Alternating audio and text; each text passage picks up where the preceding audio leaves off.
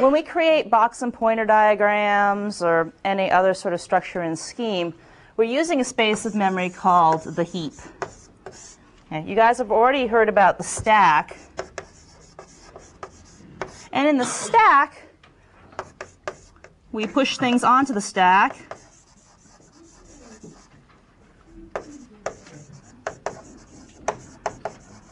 And we pop things off. The last thing on the stack is the first thing off the stack. Now the stack doesn't need to be garbage collected. There is no garbage left on the stack. If everything executes properly, we'll have pushed things on and we'll popped off the same number of things that we pushed on. What are some things that we push on the stack? When do we put things on the stack? When we do recursive calls. So if we were doing a recursive factorial problem, we would push the recursion, the saved elements, the saved state for wanting to multiply by n, and then we would call factorial of n minus 1. And we would keep saving on the stack until we hit our base case, and we would pop everything off the stack and rebuild. So when we drew on the board and we had something that went out like this, well, Scheme doesn't have a board. Scheme has a stack where it's storing those operations. But the box and pointer diagrams structure is stored in a heap. Just a section of memory. We'll call it a heap. Stuff is thrown in there. And because the heap doesn't have this nice sort of structure like the stack does where stuff goes on and stuff pops off, eventually this will be filled with unreachable structures.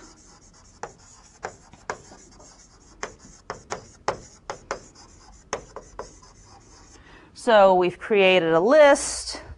Let's see, we define A to be the list of 1, 2, 3. And then if we do a set could or bang on A to be whatever, 4, well, we start off with A looking like this.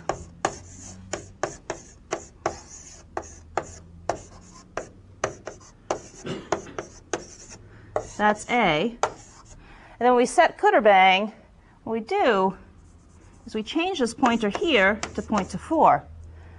But the 2 and the 3 are still there in the heap. We just can't access them anymore. So the box and pointer structure is still there, and there's areas of the memory that's still marked as being used because we've got that box and pointer structure there, but there's nothing we can do with it. So it's going to happen, and certainly this happened a lot more in the older days when computers didn't have much memory than it does now, but the memory space would get filled up. So we need some way to get rid of all these things we can't reach. This stuff is known as garbage. And we will do what's called garbage collection. We'll get rid of the garbage. So that's what we're going to talk about today, is how to get rid of that garbage. What I'd like to talk about very briefly is a data structure in scheme. Yeah? Can't you just overwrite stuff if you don't know where it is? Why do you have to Well, you have to figure out somehow if you can't get to the structure or not.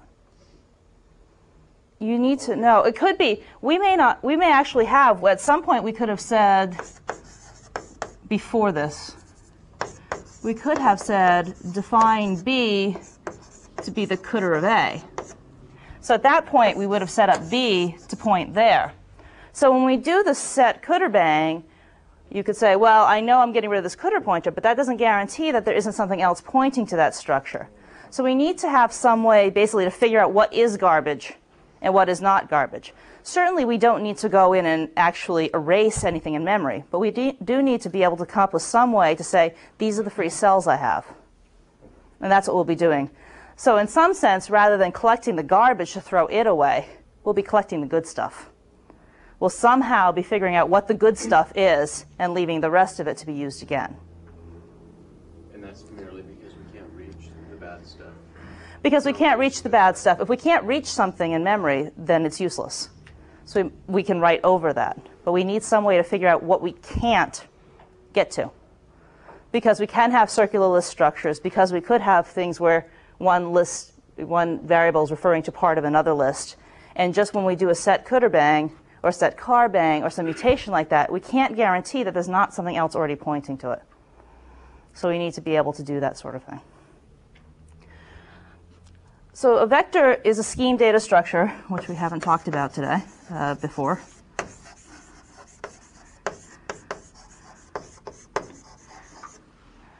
It's sort of like a list. It's got a bunch of elements in it, and there's an index for each element. What differentiates it from a list is that the time to access is independent of that index. What does that mean? If we have a list and we want the nth element, how long does it take us to get to that nth element? How many steps do we need to take? N steps. We need to cutter down the list n times. But with a vector, we can just go in and pull out the thing that we want. We don't need to cutter down anything. We just pull out what we want.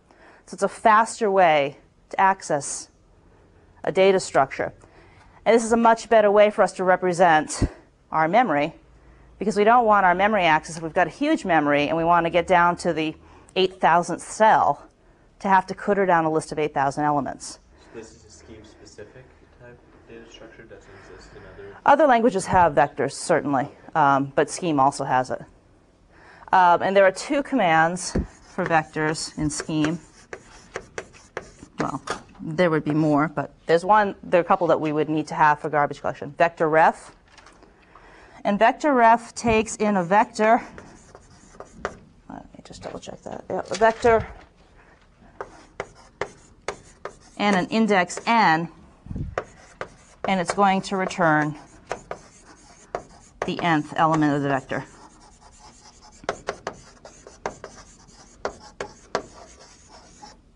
And are elements pairs or are elements single? So what we're going to have for memory is going to be two vectors. One for the cars and one for the cutters. Okay, so we're going to have two vectors. So our memory, we're basically going to have pairs, but we don't want to have vectors within vectors. It's going to make the accessing harder. So we're just going to have one vector that represents the cars of our cells, one vector that represents the cutters of our cells, and in these two vectors, if we ask for the second element, the second of the cars is going to be the car of the con cell that is the cutter of which is in two of the cutters. That seems to be much more complicated than it had to be. They effectively are going to have two vectors, which we'll represent it this way. This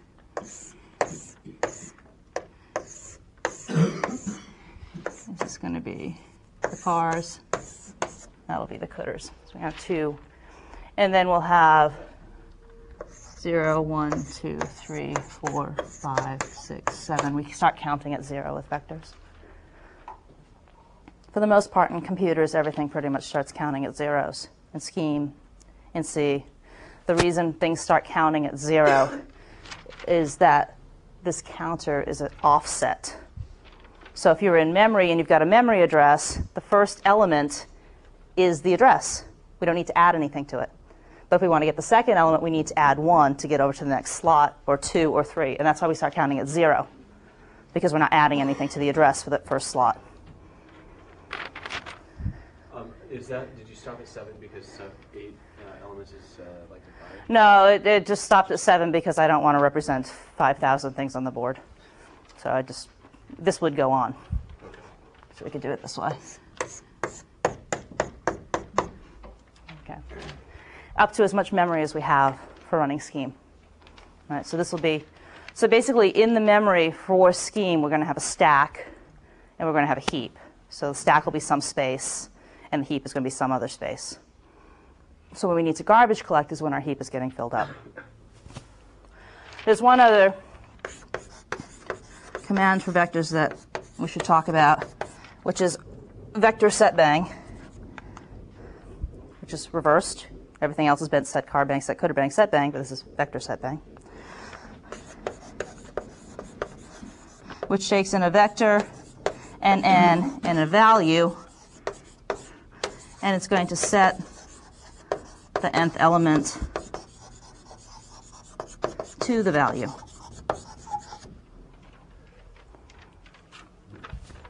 Okay. And effectively, you can think of these as constant time because they're not going to depend upon n. Right? For a vector, we don't depend upon n. We don't need to cutter down a list. You can just think about it as scheme somehow knows if I say 5, just to go whack 5. Quick question. In math, vectors, they have magnitude and the direction. Is that all analogous to here where they have a box and a pointer, like magnitude and direction? Can you look at it like that? Well, certainly so the vector has some slots in it, and each slot is going to have some data in it. Maybe. I don't know that I would go so close to actually bring it directly to math that way. It's like a row of a matrix. Yeah, maybe a row of a matrix. Yeah, I guess we could call it that. But so we've got these cells, and inside them are some data. So let's look at some data. Let's look at a memory where this is the state. Let me draw up these numbers, and we'll talk about what these symbols. We'll talk about what they mean in a minute.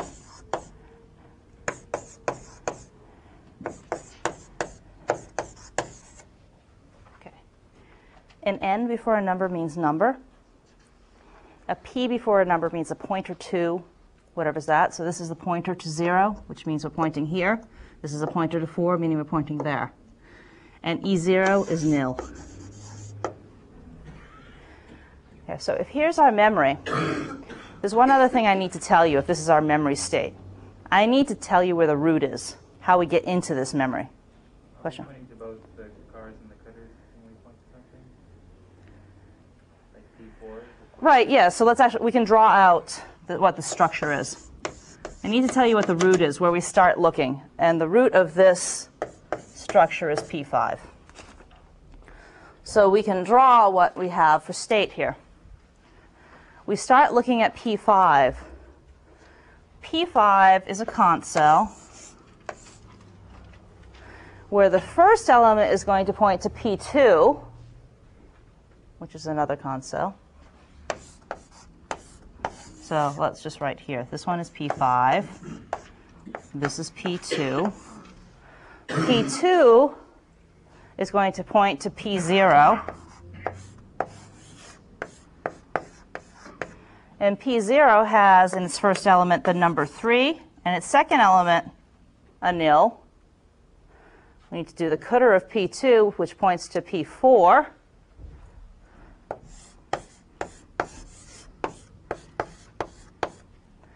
P4 points to the car, points to the number 5, and the cutter points to P0. Points to P0. This is the P0 structure. So this cutter here points there.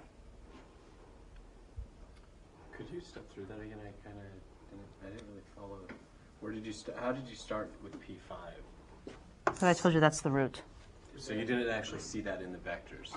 No, the vectors, so basically you need to have an additional piece of information. You need to know what the root is, how we start getting into this structure. We're not starting with that P5 in the lower half of 3.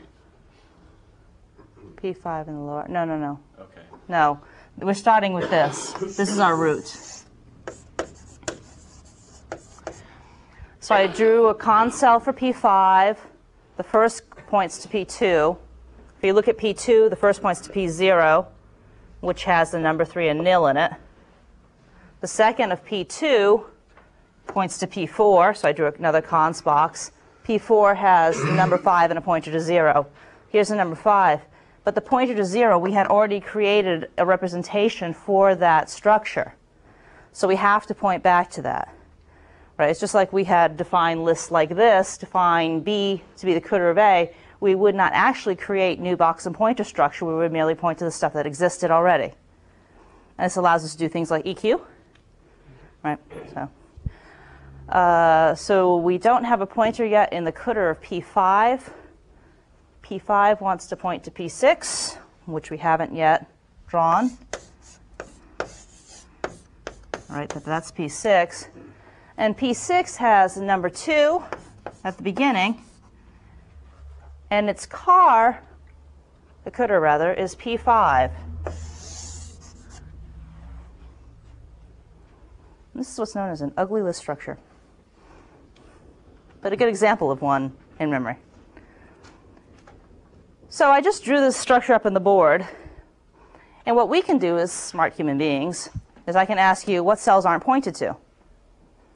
And we can look at this and say, well, 1 and 3 and 7. Right. But we need some way to mechanize that for the computer. We can't say to the computer, now go off and draw a big box and pointer diagram. But what we can say to the computer is start copying things from the root. And when you hit a point where there's nothing left to copy anymore, stop. So that's what's known as, of these two, which one do you think? Stop and copy, not mark and sweep, since we're going to stop and copy. Hence the name. So what we do with stop and copy, the first thing that needs to be done is our memory needs to be divided in half. So for stop and copy,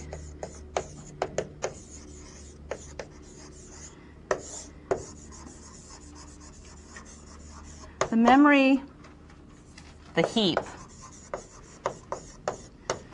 is divided in two.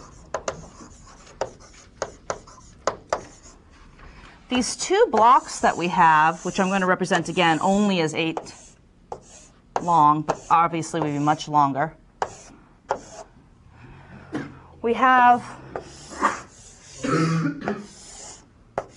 here's our two memory sections,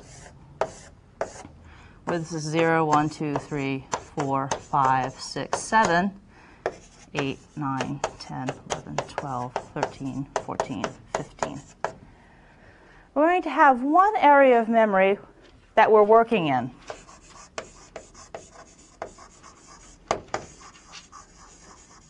Okay, so that's our working area.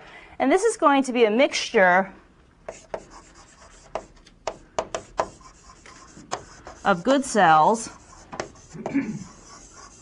which means that they're being currently used, and garbage, stuff that we can't reach anymore.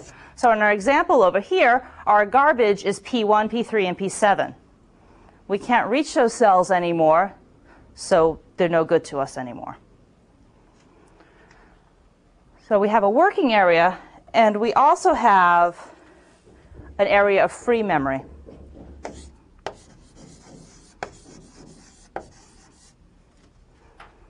Okay. So what happens is we do everything in the working area. And I'm going to copy over the same structure that we have over there.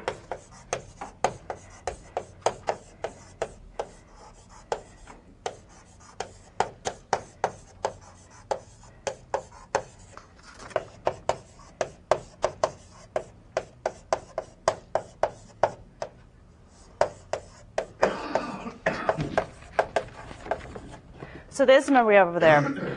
Now in the working area, we're basically going to work until we run out of space to do anything else. Now, obviously, a system hopefully is going to be a little smarter than this. And if the system is idle for a while, hopefully it would take advantage of that time to do some garbage collection for us, not to wait until it was completely filled up. Some of you may have observed this with Netscape. Occasionally you'll wait till your hard drive fills up completely to do its cache cleanup. It's not the most intelligent thing to do, but on the other hand, what Netscape is trying to do is maximize your need to go out to get more information. So we have this working area. We're going to wait till we get full or almost full, and at that point we're going to decide to do some garbage collection. What we do is at that point we stop working. That's the stop part of the garbage collection. And then we're going to copy over the good stuff into our free area. So I need to also tell you over here that our root is P5. Is that root like a variable binding or something like that? Where it's coming from? Basically, there would be a register holding the value of the root into the memory. Right, there needs to be a variable or a register, something holding how we access the memory, where the start of it is. Now, obviously, every time we create a box and pointer diagram, it's not chaining to every other box and pointer diagram that's there. These box and pointer diagrams you can think of are the memories that we're creating, the environments that we create with MCeval. Scheme is doing the same sort of thing. it's creating its environments using box and pointer structure. So the stuff that will be garbage collecting in some will be those frames and the list structures. There'll be two things that we'll be basically collecting in our garbage collection. It's the frames that we created with the environment diagrams. Remember, we've created frames and they have nothing in them and nobody points to them, and people said, how do we get rid of these? That'll be one thing that we'll get rid of in garbage collection, and also any leftover list structure that we've created. And do all those things, all the environment frames interconnect, so there only needs to be one route? You can start at one point and figure everything out? Or do you need to know all the pointers to all the environment, all the frames? Well, so basically what ends up happening when we've got environment frames, so let's say we have some global environment, and let's say we've got some procedure here that has some blob pointing to it. We've applied it, got us another procedure object here, which has got a blob here pointing to it.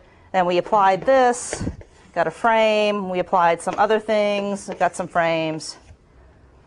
Okay. What we're going to do, basically our root is going to be our global environment. We're going to start off in the global environment and say, what can we reach? So I start up here in the global environment, which is just a list in our structure, or it could be a vector to make it more easily accessible, faster. And I start off in global environment, and let's say this is marked 1. This is where I start looking. I find this procedure and say, okay, that's good stuff. I'm going to keep that. Now I'm going to start looking here so I can check that off. Now I start looking here, and I say, okay, this is good stuff. It points to this. This is good stuff. That points to this. At this point in time, there's nothing that points here. There's nothing that points here from the global environment. It's gone. That's garbage. These are bad. So we need to get rid of that. So our root is going to point us to the global environment, and then we spin off from there, trying to find anything that we can reach, and if it's unreachable, it means it's garbage. If we can't reach it, we can't use it. No reason to keep it around in memory. Unless we have infinite amounts of memory, which to this day, most computers do not have. The government may have one, but we don't. Okay, so we need to know where the root pointer is. And then the free area, there's going to be a pointer to the free area. So the first free element in the free area.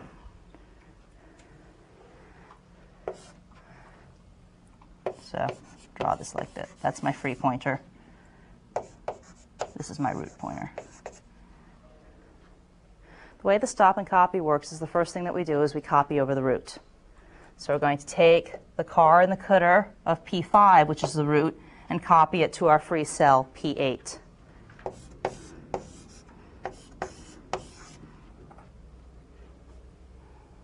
P2, P6. Now I have copied this cell over. And if something refers back to P5, like P6 does, I don't want to copy it over again. I've already got one copy of it, and that's all I need to make. So what we effectively are going to do is, in this memory, is we're going to leave a forwarding address. We're going to tell anybody else looking back at this piece of memory where we've gone. And they call this a broken heart. So we're very sad. It's moved away. So the car becomes the broken heart, and the cutter becomes the new address. So we're leaving a forwarding for anybody else who's coming to look for us. So now our root pointer, since we've copied root over, moves down here. And that changed to P8. Nothing more will happen to the root pointer. We don't need to change the root pointer again. We've copied the root over. We've changed the root pointer. We're done with that. When we copied the cell over, P8 is no longer free. So we increment our free pointer to the next memory location, in this case P9. Now what we do is we look at the car of the cell that we just copied over. So we need to keep track of how we're moving through these. So we look at P2. We come up here.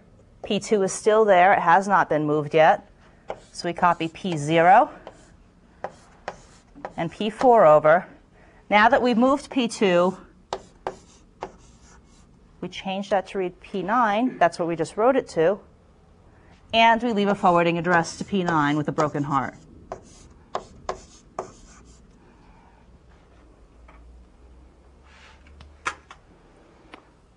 So now I've done the car of what I had copied over. Now I'm going to do the cdr. It says P6. P6 has not yet been copied over. I copy its contents.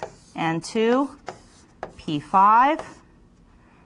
P6 is now in P10. We've copied that data over.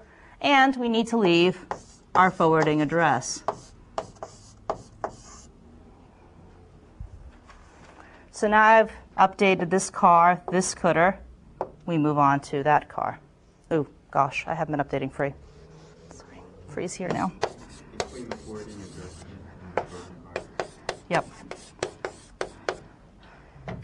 Basically, if you physically move, you need to give the post office a forwarding address.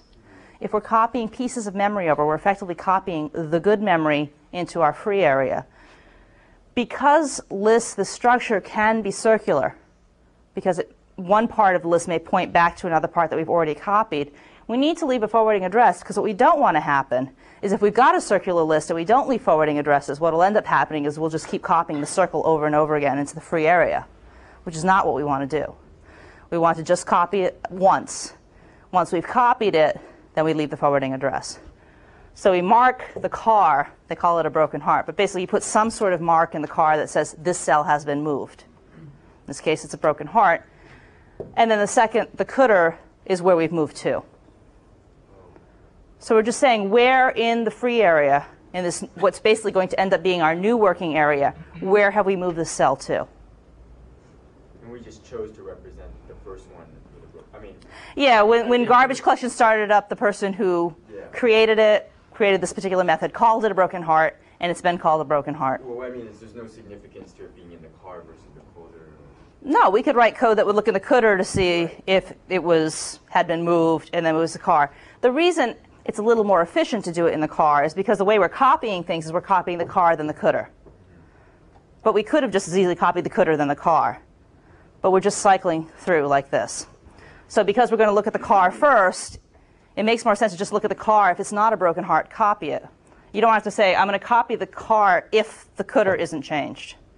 A little less efficient to do it that way. So that's why the car changes over to say I've moved, and the cdr changes to be the forwarding address. Other questions? Are you choosing these in any particular order or reason as far as copying them? We start with the root, so we copy the root over, and then I just move car, cdr, car, cdr, car, cdr, car, cdr, car, cdr, chaining down that way. So I'm just moving across, copying everything over. So we've done P9, P2 moved to P9, P6 has moved to P10. We've done those two, so now we're moving on to the car of P9. P0 has now moved to P11. We make that change here. We leave our forwarding address up here. That's copied over the car. We've done everything we need to do. We now move to the cdr. P4. We look up at P4. Hasn't been moved yet. We put it in the next free cell. Update our free pointer.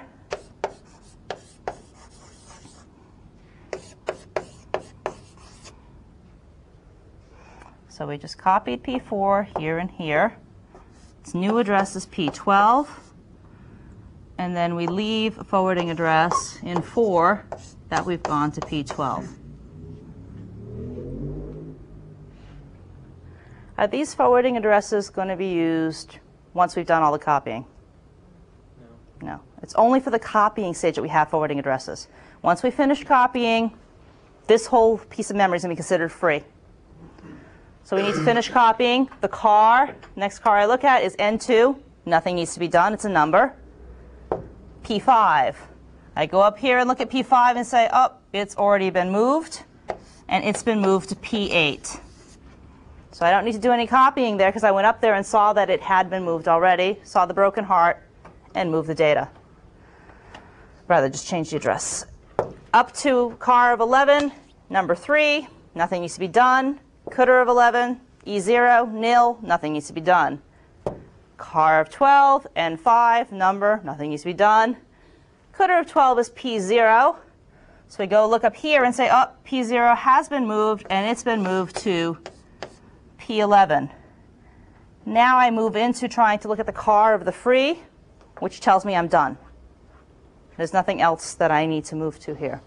What was that last step? You moved in? So basically, when I stop scanning in cells that have anything, basically when I come here and I say, oh, that's the next free one, I'm trying to look at free, I know that I'm done. Okay. Right. So I'm scanning over these. When I scan into the free area, I know that I'm done. So this part here is the copied memory. And this part here is the free area to work with, or the empty area. Someplace that we have a free pointer, we can keep moving. And we can put new stuff in here until we run out, and then we'll need to do a copy again back. When this becomes the copied memory and our empty area, this is no longer the free area. This is our working area. And this becomes our free area. How does it make that transition? Is it just magic that happens between free area to working area? Basically, all we need to know is the root to enter in and the free pointer. So it's not really magic. We change the root over when we copy the root over, and our free pointer's here. At this point, the old working area is not erased yet. It never will be erased. We don't need to erase it. We're just going to overwrite it.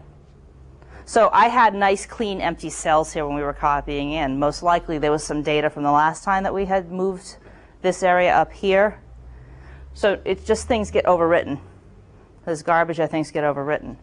We don't have this ability in Scheme, but for any of you guys who have programmed in C, you've seen if you do poor indexing, if you do bad pointers, or you forget to initialize some values, you'll get this garbage coming in. That's because there's something in memory already that we're reading in. If you haven't programmed C, don't worry about that. Yes? As we move down the list, copying things over from the working area into the free area. Yep. Did you do that left to right according to the working area, or did you follow the cutters of your I copied the root, and I'm effectively scanning. You can think of us having a scan pointer. Okay. Where we scan, we say we're scanning this cell right now. So we look at the car of it, then the cutter, and then we scan the next cell. What's the next cell, though? The next. Is the next in memory, increment by 1. So The next up above in the free area? Or we copy the root, yeah. right? We copy the root into P8. We look at its car and cutter. We look at the next address in memory. The next address in memory is the 9th one. We were at 8, we go to 9. So that's just empty, though. Well, but it's probably been written over. It could be empty. If it's empty, we're done. We copied over the root. If we didn't have anything, if the root was merely 2 numbers in a con cell, it's over. As soon as we scan in and we're looking at an area that's already marked as free, that the free pointer is pointing there, we try to scan there. We go, oh, we're scanned to where the free pointer is. We're done doing our copying. So, The root's in 8, and the car is P2, you'll copy P2 to 9. And then P6 to 10. Is that what you're asking? Yeah. I got it. so we just, basically, the free pointer is telling us where to copy to the next cell. Okay. And when we scan to where the free pointer is, we know that we've done all the copying that we need to do. How do you know when to stop if these cells are never empty? You know, like, We know when to stop because we've got this pointer free. And we're scanning this one. And once we've taken care of the car and the cutter, we scan to the next one. Take care of the car, the cutter, scan to the next one, car, cutter, scan to the next one, scan to the next one, scan to the next one. At this point, when we're scanning, and the cell that we're looking at to scan is equal to what's in the free location. When we're trying to scan what's marked as being free, that's when we know we're done. Right? Do you believe that everything that's good and reachable will be copied this way? No. You believe. Hallelujah. No, you don't believe. Okay, we copy the root over. If there are pointers in the root, we copy those pointers over. Similarly, if there were pointers in the things that were pointed to, basically we just keep chaining down these pointers here, like we did over here, except here I was drawing box and pointer structure. And if there are any pointers that haven't been copied over yet, so let's say something in here pointed to P7, well, I would have had to copy P7 over somewhere in here and then needed to go up here and copy it down and change its address. But because I never hit 1, 3, and 7, it means that anything that was reachable by the root did not point to 1, 3, or 7. Right? Still dubious, or you believe? Believe. It is good to believe. I have a question. Sure. How exactly does this relate to the vector itself? I mean, that's not really clear to me.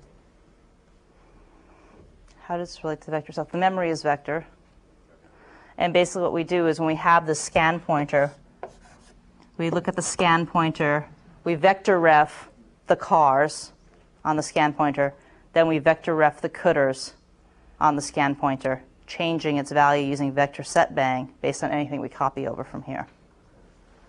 So that's how we're accessing. I'm saying we're scanning the car, the cooter, the car, the cooter, the car, the cooter, but they're not lists. We're using vector access methods, either vector ref or vector set bang, to change them or to look for them. Because if it was a list, we'd have to cooter it down. Right, if it was a list, we'd be cootering down it, and it would be fine.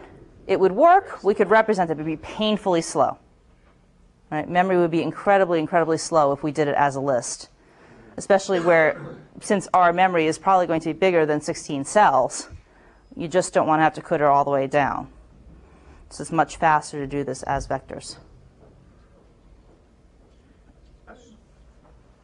Does this then require that only half your heap ever be full? Yes, right. So this basically prevents us from using all of the heap at one time. So we can only use half of the heap at a time.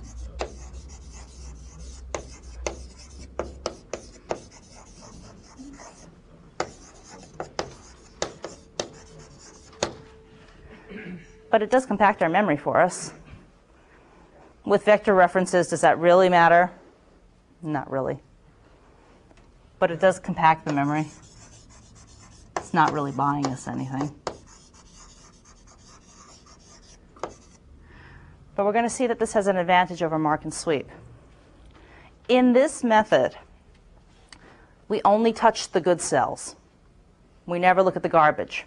This next method that we're going to look at, we're going to have to look at everything. Yes? What if you have another list structure that's not connected to that one? Do you have another root? No, you can only have one root, and you can think of the root as the global environment. Oh, okay. Right? So this, basically the list structure that we built up in MC eval, you can think of that as our global environment, and except that now we'll be using it as vectors instead. And we'll access it there. And if we can't get to a list structure, either box and pointers or some environment frames, through that global environment, it means that it's unreachable to us. Yes? Why didn't we start using vectors at the beginning of the class rather than just putting them down lists? Write all the programs with vectors. Because you have to know what element you want. Right. Well, one thing is you need to know what element you want. You need to be able to cooter down to find what you're looking for.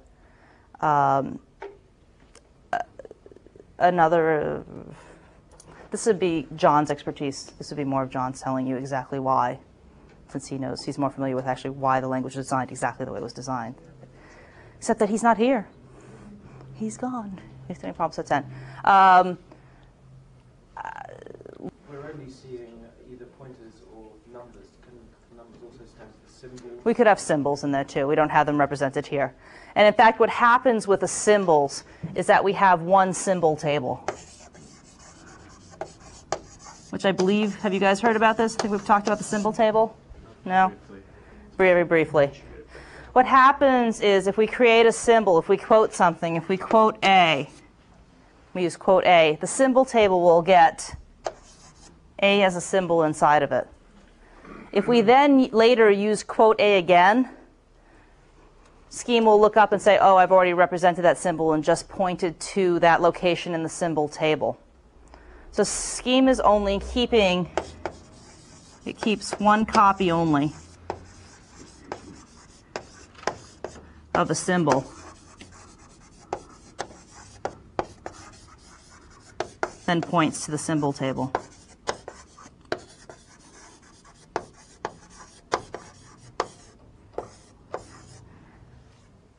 And since we only get one copy of a symbol in the symbol table, what does this allow us to do to test for? EQ. Which is effectively comparing pointers. Right? If we didn't have a symbol table, every time we did quote A, quote A, quote A, we created new structure, they would not be EQ. If we create a new structure every time, they're not EQ, they're not the same thing. The symbol table also saves us some memory to represent our strings in, because we only need to have one reference to it and then we point to it, as opposed to every time it appears in our code, having to keep remembering it at each location. This allows these cells to either represent a number or a nil or a pointer, all of which are some small bit of bits necessary to represent that information. But if we had a very long symbol, something like the global environment,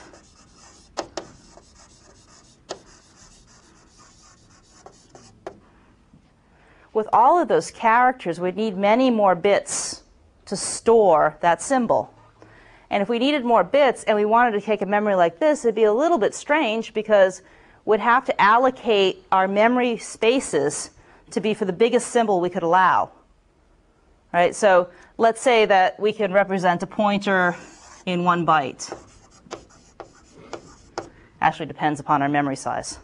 A byte is 8 bits. Binary arithmetic, have you guys gotten some of this somewhere? 0, 1. Okay. In the computer, everything's stored as a 0 or a 1. Everything eventually boils down to zeros and ones, and you guys will get to experience it in all its fun and excitement in December. Oh, no. In December, you guys will get to do this. Okay, so basically, you can think of a computer as just being a bunch of switches. Not light switches, but they're switches. There's little gates in there sending ones and zeros, ons or offs, impulses of electricity or not. And everything has to boil down to ones and zeros. So if we take 8 of those ones and zeros together, it's called a byte. 1 or 0 is called a bit. When we get 1,000 bytes, it's called a kilobyte. When we get 1,000,000, it's called a megabyte. These terms may hopefully sound familiar to some of you. Maybe. Hopefully. In any case. So let's say that to represent a pointer, well, if we had 1 byte, if we had 8 bits, and it represents 2 to the 8th locations, right?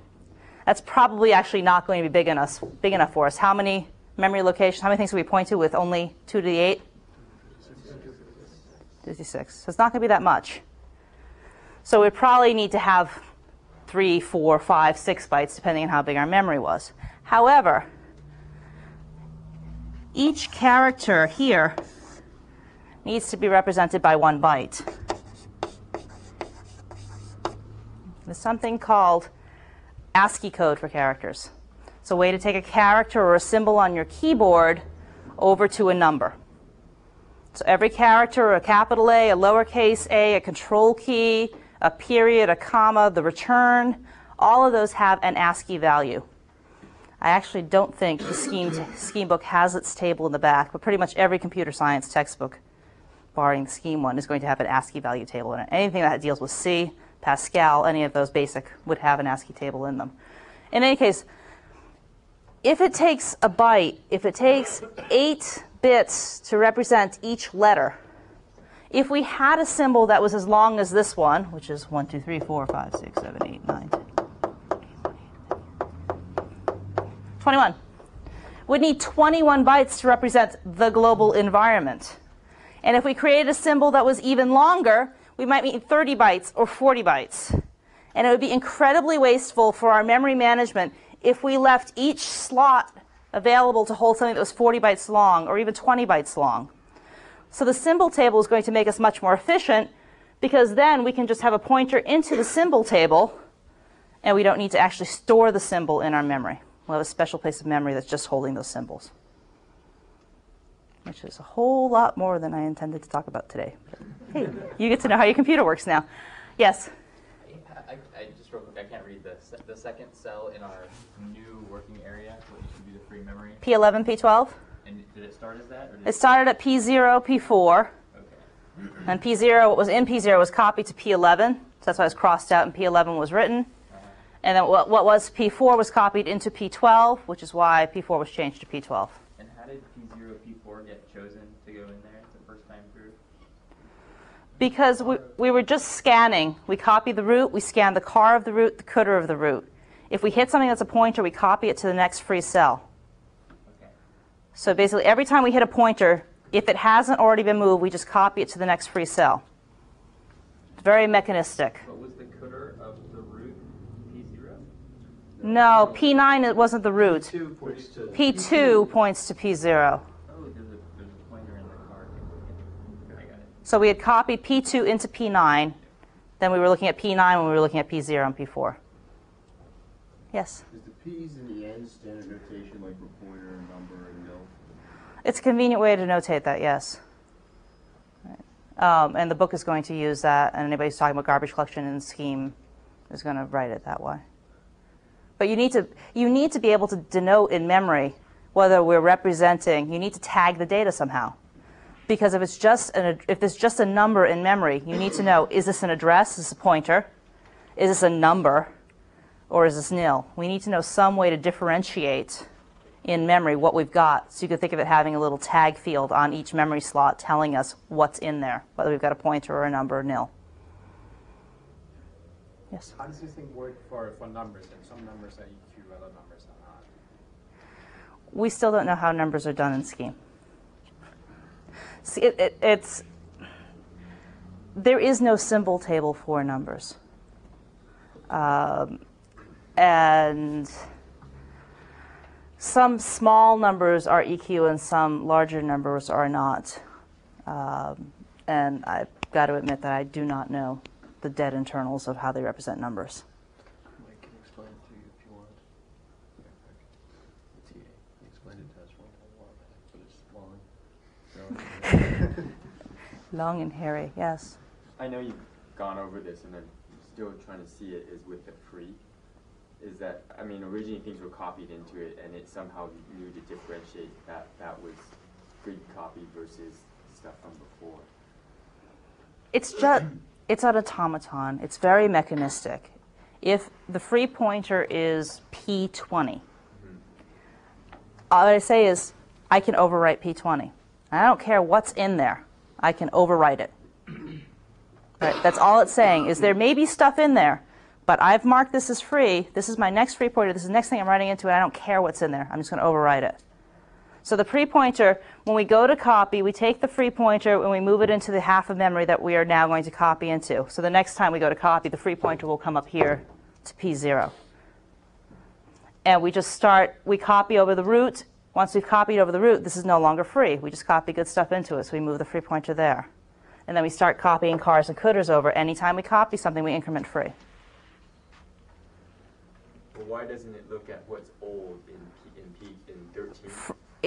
When we're doing free does nothing about looking into the cells. Free doesn't care what's there. Free says put something here. Free has nothing. We never access the free pointer as what's in free. As soon as we copy something, we increment free. Free is always pointing to a place where we can write to, except when we try to walk over the edge of our half of memory, and then we know we need to garbage collect.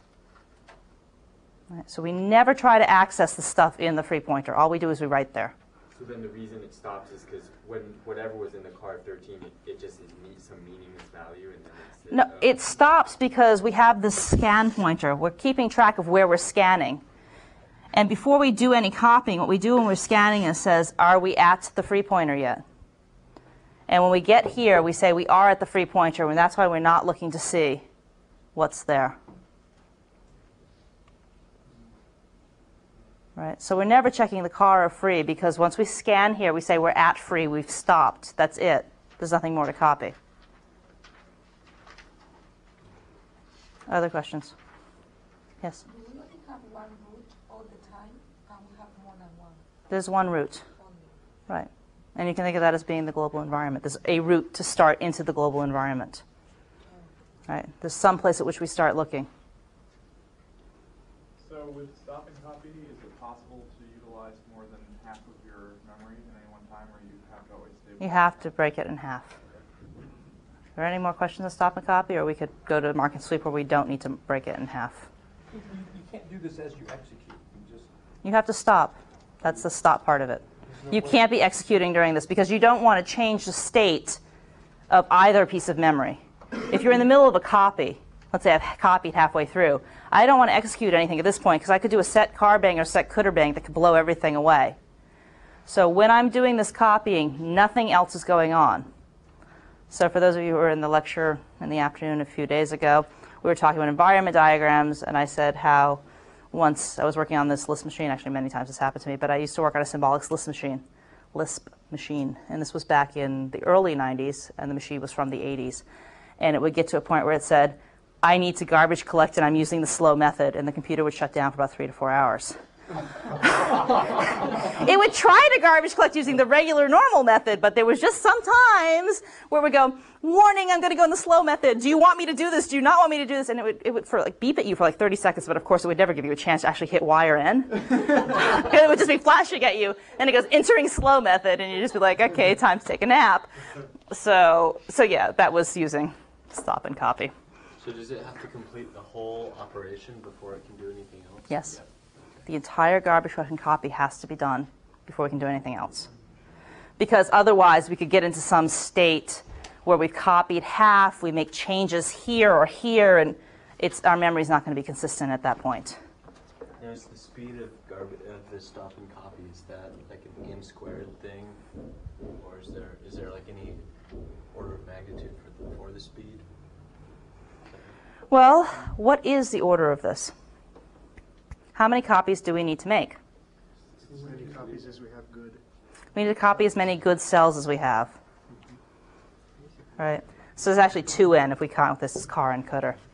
So it's linear. We can go through this linearly and basically look at the root, move on to the next, move on to the next. We never get anything circular because of the pointers and the broken hearts which forward us. We never get any circularity going on here. We copy everything once. So it's linear in the time of the good cells. And because the vector references, we can say our constant time. Now, if we had a cooter down the list, then it would be n squared because we'd have to copy n things. It would have to be cootering down the list. It would be actually n times n, but n times m, where m was the length. But we could say that's n squared. Right. Yes? So how does the computer know when to do the garbage collection and what method to use? The method to use is something that's just built into the particular system you're using. So it's not like the system is going to have a choice. Or maybe it might. It might say, well, if I've really hit a point where something has gone particularly wrong, I have to stop and do everything over and fix myself up. But usually, your system is going to use one or the other types. And certainly, breaking your memory in half nowadays doesn't matter as much because there's a lot more memory in computers. And that's not quite as big of a drawback as it was 10 years ago or 20 years ago. Yes? The actual copying of, say you have something in the free cell that you're considering, there's no corruption of data that's involved from... When we're copying over, if this becomes my free memory, there's all sorts of stuff up here, but it's not good anymore. So there's nothing corrupted when I overwrite it because there's nothing I was using up there anymore. But just the process itself is fairly straightforward. It's just like, that might as well not even be there. There's never going to be any potential problems. There shouldn't be any potential problems now. Because we copy it over, then we look at the stuff here. When we hit the end, we copy it back over here. It's not like cassette tapes where you have some residue that you hear sometimes that your old Duran Duran cassette.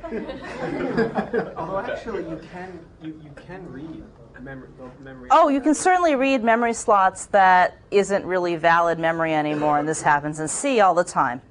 Especially when you're learning to program C. Huh? Once you write over, it's gone.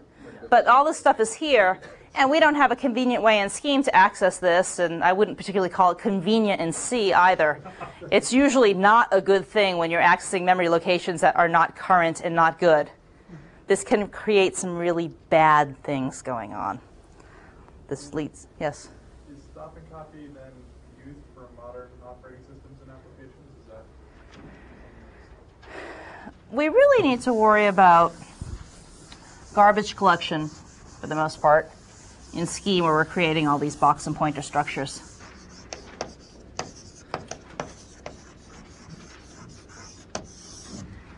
In Mark and Sweep, we get to use the whole memory. Well, not quite. The whole memory, sort of.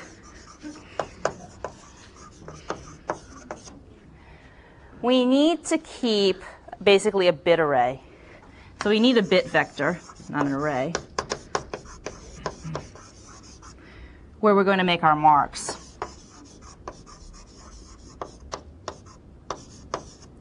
Which is going to be a 1 or a 0. The 0 is going to mean that it's good, and the 0 mean that it's bad. A bit vector is the same as a bit array. A bit vector is the same as a bit array. Yeah, I'd rather call it a vector right now because Scheme's calling them vectors. Didn't I had said array and said I should have said vector. Okay. I had used the wrong word first. So if we had our favorite example,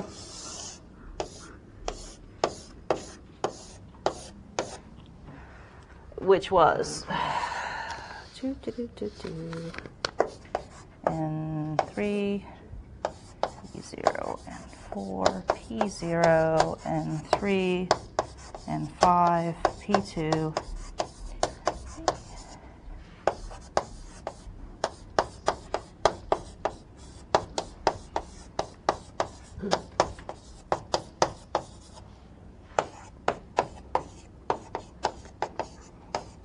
So now we have this corresponding. Okay. We're also going to use the stack here.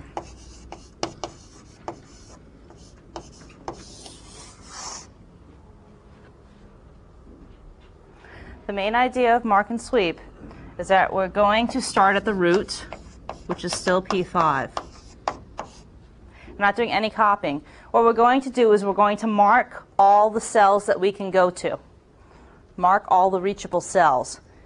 And the way we do this is we're going to start at the root, and we're going to check its car, then its cooter. But what's going to end up happening is when we check the root's car, we're going to go to P2, where we're going to check P2's car and cooter. Because we're not copying anything here, we need some place to remember what we need to go back to. In this method here, because we had copied the cells, it was easy for us to scan over them one after the other.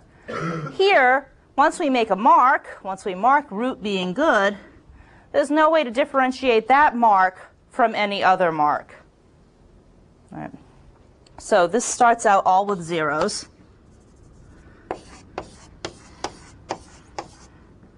So the first thing that we do is we mark the root as good. Let's put it in here. So the root is good. I am going to go off and check P2, but I'm going to push P6 on the stack so that I remember to come back to it. So now I go to P2. And at P2, I am going to mark that I've got a good cell. And I'm going to check its car, but I first want to push the cooter onto the stack so that I remember to come back to it. So now I go to P0, which I can reach, and I put a mark. Now, at this point, I want to check the car and the cooter. There's no pointer at the car, so I don't need to push anything onto the stack. This is nil. There's nothing I need to do. I have reached the end of the chain that I can reach this way. So basically, I followed the car of P5, our root, and then followed the car of that cell to the point at which I couldn't hit anything anymore. So now I've hit everything I can. So I go over to the stack and say, oh, now I want to look at P4, which I would pop off the stack and it would go away, but I'm just going to cross it out so we remember that we had it on there. It'll be easy for us to follow. We pop P4 off the stack. We go to P4 here, and we mark it as reachable. It's good. We check its car. It's just a number. Go to its cooter, P0. We come over to the P0. It's already been marked. Done. Go to the stack, take the next top element, which is P6, pop it off the stack, come to P6, mark it. Car is just a number. Cooter is P5. We look at P5, it's been marked. We are now done. We have now marked everything that is good. And everything that is bad, that is garbage, is marked with zeros. Okay? So that's the mark phase. Check. Now we need to do the sweep phase. Right? What are we likely to be doing during the sweep phase? What do we need to know? What do we need to do right now? If I want to write something into this memory, what do I need to know? What's free? Where is free and how do we get there? So we find the first free cell. 1. Oh, there it is. And there goes my free pointer. Okay. And now what we're going to do is we're going to make a chain of the free cells.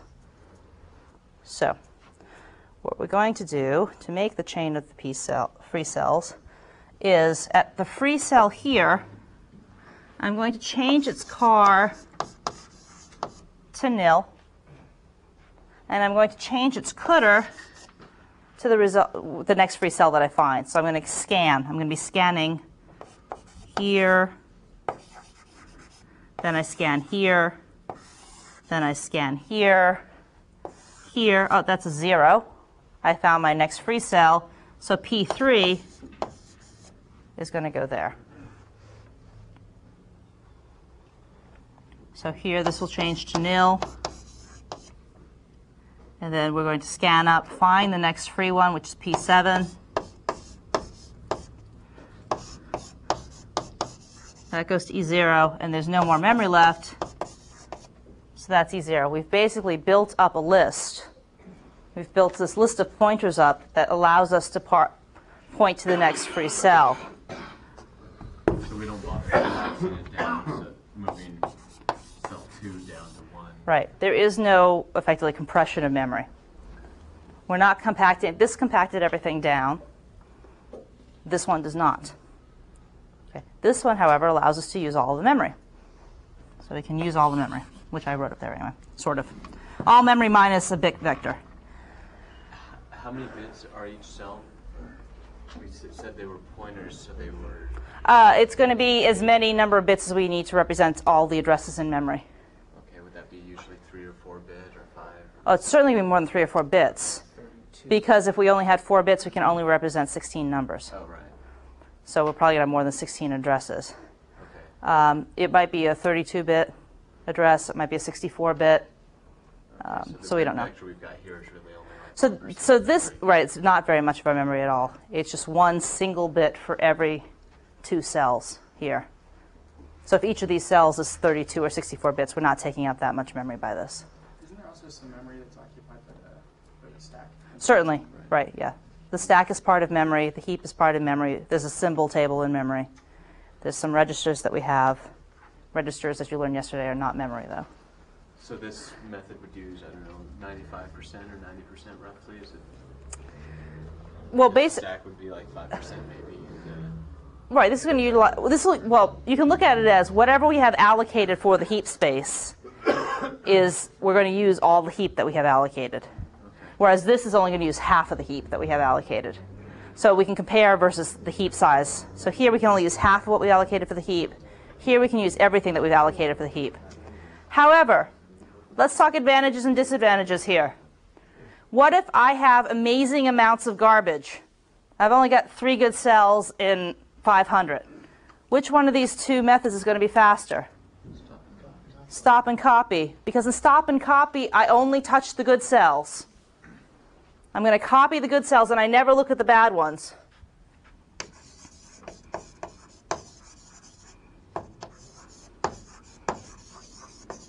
Whereas in mark and sweep, I touch all the cells, So is this whether they were good or bad. That your lift machine was using, was it I actually don't know which method it was using, but it was painfully slow. It could have been either one of these. But when it came at like 1 or 2 in the morning, it was actually convenient because you could justifiably go to sleep. So, For 3 hours. huh? 3 hours. Yes. Yeah, I slept on a couch and would get up. Yes. We said that stop and copy was linear. Mark and sweep. Well, what's mark and sweep going to be? It's also linear, but It's linear, but at all of the memory. Right, we're looking at all of the memory. And so basically, they're both linear, but the ends are different. But linear is linear. Okay. Because basically what we're doing with orders of growth, we're looking at n large. Right, so we're not looking at cases with n small. It's n large, and linear is linear is linear. Yes? Are there any disadvantages to the apparent fragmentation of the memory result from that perspective?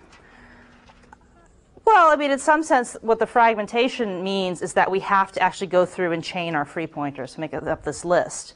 Where we've got this compression here, we've got a nice compact place where we're going to put all of our cells in the free space, and we don't have to actually go through and do any sort of chaining to figure out where we can go through for our next free pointer. It's just, we just increment each time. So that's that one. 2 different methods. Both get rid of garbage. Both make more space for us. More space is good.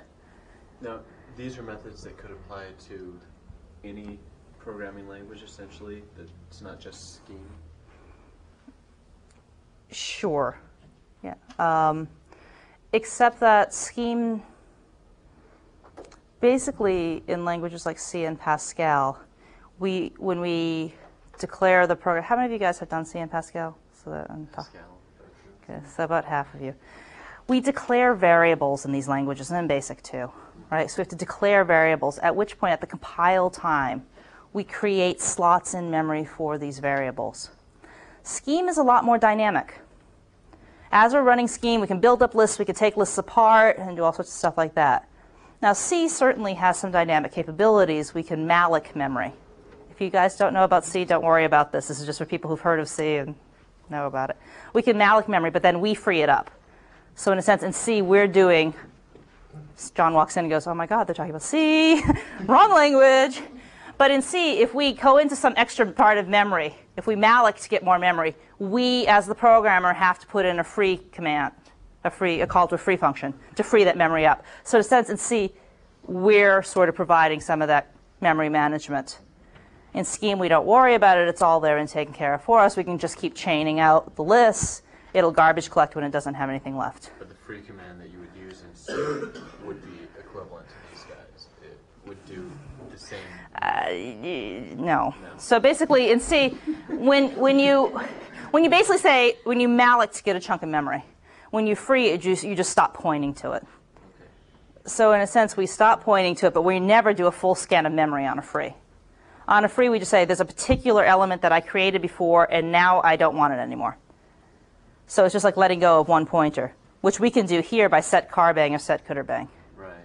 But that wouldn't do any garbage collecting.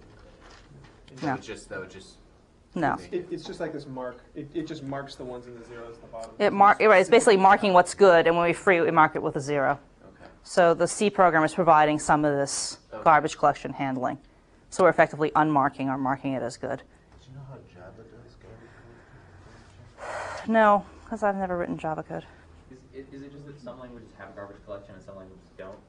Is that the deal? Like C and Pascal, it's all about allocating and deallocating? Yeah, I mean, there are certainly different language types. There's different things that they're doing. And in Scheme, we can create a lot of structures on our own, and then they're sitting there waiting. All this box and pointer stuff sits there and waits because we can point at it from any number of ways.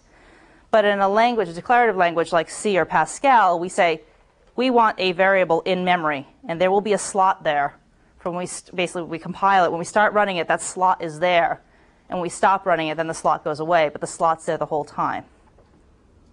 Right? So basically, right, Scheme is much more dynamic.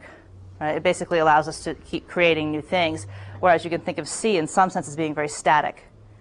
When we start running, we get some chunk.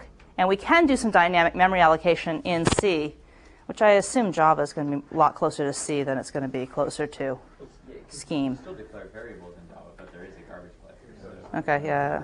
how both at the same time? as operating systems in relationships to programming languages, this may be off topic. Totally shut me down. It's not a matter of shutting you down. It may just be an answer I may not be able to answer your question. I certainly don't want to discourage questions, but sometimes I may not be the right person to answer those questions for you. Right. So the operating system itself, it seems like it would make use of both of these, depending on the situation. And It could. We could certainly write an operating system that might use one or the other. you know, an operating system that only uses one of these. Does the operating system do garbage collection in this kind of a style? It has to allocate. It boils down to allocate. It's whether you're thinking about the operating system doing it or Scheme doing it. And in some sense, in this case, Scheme is actually doing the garbage collection. Scheme knows when its space for its heap is running out, and Scheme is doing it. It's not the OS doing it. Scheme is doing this management. The operating system does give something to Scheme. You okay, Anthony?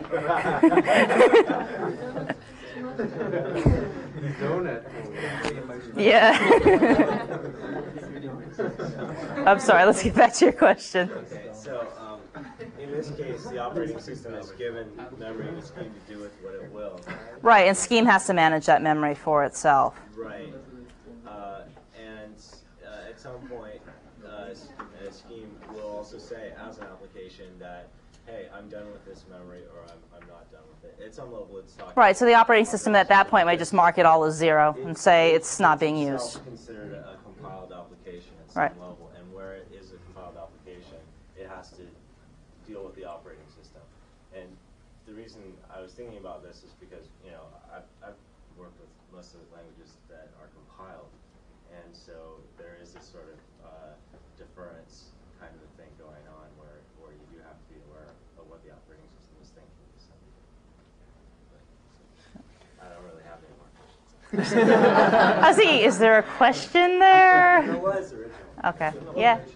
I think getting back to the question, there was a footnote. Can somebody tell me the question? There was a footnote in the book that talks about mark and sweep versus stop and copy, and saying that stop and copy was generally better when you have to use virtual memory. So that makes me think of operating system, because if you're using stop and copy, when you actually have to write some of this information to virtual memory and access it on the disk, it's much easier to get to it because everything's close together rather than having to page back and forth across a long list. So that gives me the impression that it is used by the operating systems as well. Well, certainly operating systems need to have memory management. I mean, that's a big part of operating systems. I don't think you guys are getting an OS class here. And I can tell you that I never took one, which is why I don't know the answer to some of these questions. I never took an operating systems class. It's not required as a CS major or as a PhD. That's not where I specialized. There are certainly people who can answer all of these questions for you. And even though John didn't specialize in operating systems, I'd guess he would be that person. But he came by and left. So other questions that I might be able to answer? Does the computer have a way of knowing a proportion of the memory that is garbage? No. No, because it's not really... Has no idea, right? In Scheme, we can do so many things with pointers and set carbang, set cooterbang, moving stuff around, whack, whack, whack, whack, whack. The computer has no idea. The only way for the computer to know is to somehow scan through the cell.